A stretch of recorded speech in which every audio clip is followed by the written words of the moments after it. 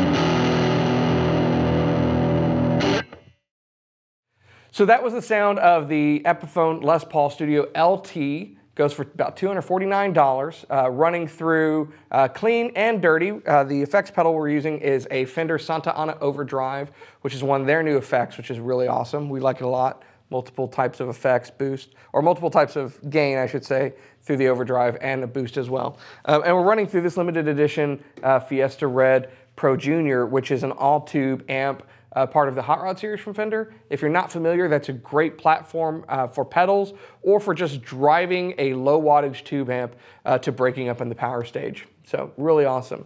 The next one we're going to put through it is this guy, and this is a Gretsch Jet Club. These have been out for a bit and they have gone through some revisions. This is the latest version. It's available in 3 colors. You can get it in black, silver, or this awesome Firebird red. Gretsch, you know, they always do things a little bit differently, and this is no exception. So what you have here is a short scale single cut guitar, a lot like the Epiphone we just saw. The tuners are a little bit better, in my opinion. And you've got these nice kind of Chet style thumb marker inlays on the side. It is a bolt-on neck affair, again, like the last one. Nice Proloid pick guard. Basically, everything kind of looks a little nicer. It's got binding on it, it's a little thicker. One unique aspect about this guitar, and you should be able to hear it when I demonstrate it, is that it is chambered. So it's a basswood body chambered with an arched laminate maple top on it. And despite the fact that these are humbucking pickups, these are not Filtertron pickups, Gretsch just calls them humbucking pickups, these have a bit of a throatier sound to them. There's not as much high end, there's more of a mid-range bump, and that is synonymous with something that's chambered or semi-hollow. That's how it affects the tone of the guitar. And so that's the same here. Otherwise, it's a simplified control layout. So we've got a single volume, a single tone, and then a 3-way toggle switch on this rock beast. So for $299, this Electromatic Jet Club is a fantastic bargain. And again, it's a humbucking kind of rock-ready, affordable guitar from a more traditional brand, Gretsch Guitars. So let's put it through its paces, through the Santa Ana, the Pro Junior, see what it sounds like.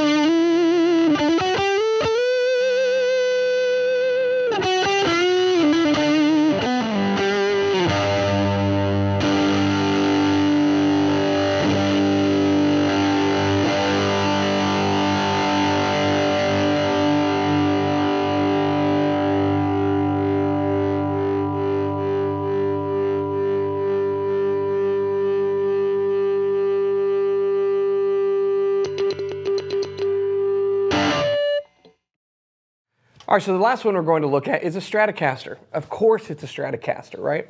So the Stratocaster, while it was born as a double cutaway, bolt-on neck, 3 single coil pickup guitar, it hasn't stayed that way. It's proven to be a great platform for modification. And a long time ago, people started shoving humbuckers into these guitars, and then Fender has offered it over the years in different configurations, an HSS, an HSH, or dual humbuckers, which is less common. This is part of the new line from Squier. This is the Contemporary series. So it came out last year, and it's got Strats, and it's got Telecasters in it, and basses and all sorts of stuff in that lineup. Jazz Masters, offsets. So what's cool about this guitar, you get some nice colors. In this case, it's kind of like a metallic candy apple red, matching painted headstock, hard rock maple neck, and just kind of no nonsense, all about business setup, right? Dual humbucking pickups, zebra, because it looks awesome with the white pick guard and the red, or the black version of this, or the white version of this. There's an HSS version in blue, pretty cool. And it's just a 3-way toggle, single volume, single tone, kind of like the Gretsch that we just saw. So you do have a tremolo on this. The tuners are, Squier tuners. It plays really well. It sounds really great. What I will say about all of these guitars, before I put this through its paces, is that they will all benefit from a setup. So if you're buying this guitar, you're saving a lot of money on getting a very good quality instrument at a lower price. Maybe pay a little extra and set it up, and you'll be amazed at how much better it plays and stays in tune and whatnot. But this guitar I have found out of the bunch to be the most eager to really give you the girth, really give you the gristle when you spank it a bit with some overdrive. So let's let you hear what it sounds like.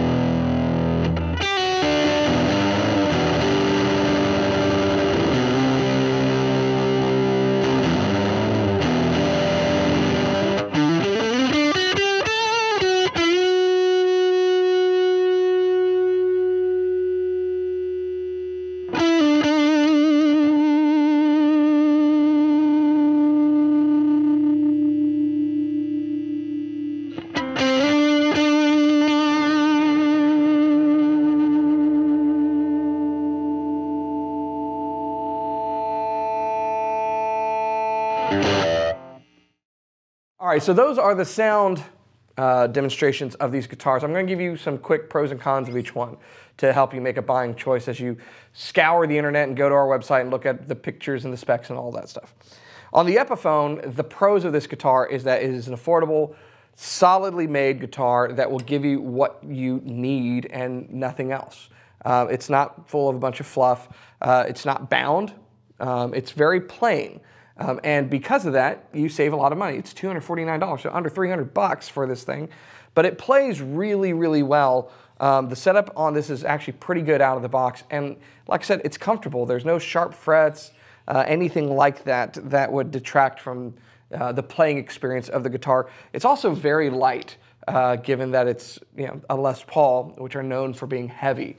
The only con I'm going to give it is the tuners seem a little, I mean, they're okay. They hold tuning. They're just not as smooth, which is kind of what you'd expect in this price. So those are my pros and cons for this guitar. Let's check out the Gretsch. So on the Gretsch, I'm having trouble coming up with anything that I don't like about it.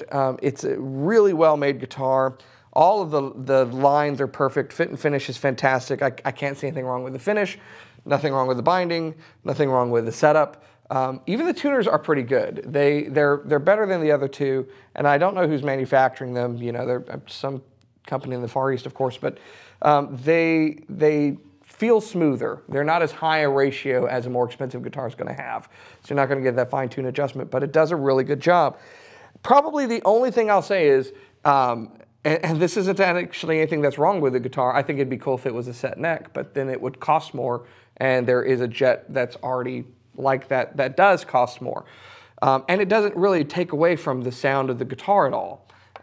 So, just probably being a baby about it. But it's a very cool guitar and a huge value at $299 currently. So, yeah, I don't really have anything bad to say about it. Gretsch is awesome. Okay, so that brings us to the Strat. And I love Strats. I'm not going to tell you how many I own. I like Strats. So it feels great. The neck's rock solid. The setup is good on it. The pickups sound great. Maybe the knobs could be upgraded. They're not really, there's nothing really wrong with them. They just kind of, I don't know. They look fine, actually. Yeah, probably the tuners again. That's going to be the biggest complaint I'll ever have in kind of this price range. And that's really not to say they're bad tuners. That's just to say they're not as good as tuners on an $800 guitar or a $1,000 guitar, which you'd kind of expect, right? But everything else is fantastic.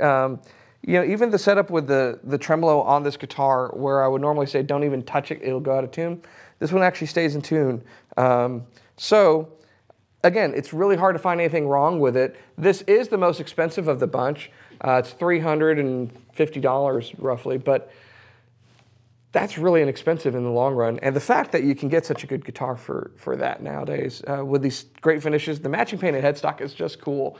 It's not traditional, but this guitar is not supposed to be, and I dig it. So there you go. There's a lot of pros and not much cons.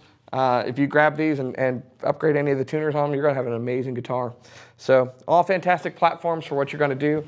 And at this price point, it's hard to find a better, more traditional styled humbucking guitar. So I hope that helps. I hope you find that compelling. Let us know below. Tell us your comments on these. If you own one, what your experience has been, or if you're shopping for one, go to our website at alamomusic.com. Thanks for watching. Subscribe, ring my bell. We'll see you next time. Hey, thanks so much for watching our videos. If you enjoy what we're putting out, help support this channel by going down below and purchasing one of the t-shirts we've made for you. Rock your support for one of the oldest music stores in Texas and the country, and your love of guitar. Just purchase below, help support our videos, and go to our website, alamomusic.com, for more goodies that you can get. Thanks.